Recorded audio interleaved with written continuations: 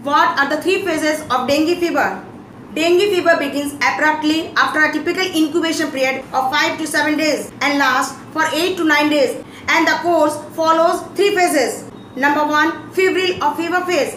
First 3 days of the illness with the symptoms of high fever of 104 or 105 degree Fahrenheit, vomiting, nausea, severe body pain, muscle pain, joint pain, retroorbital pain, loss of appetite, fatigue, little urine, and followed by rash within 24 to 48 hours following the fever onset. Second phase is known as the critical or hemorrhagic phases, which begins from 4 to 7 days. This phase is very dangerous phase and shows hemorrhages such as bleeding from nose, gums, under skin, gastrointestinal bleeding, and bleeding from vomiting. There may be blood in urine and blood in stool also. There is irritation of glands, lethargy, and loss of appetite, but there is no fever in this second stage.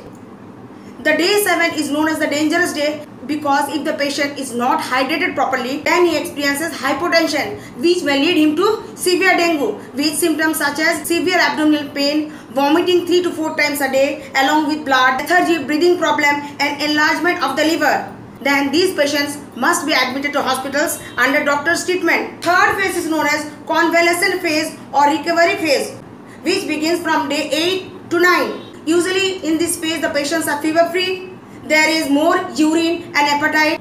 Overall the patient feels better. There is also increase in platelets count and WBC count. Thus in this phase the hemodynamic status stabilizes.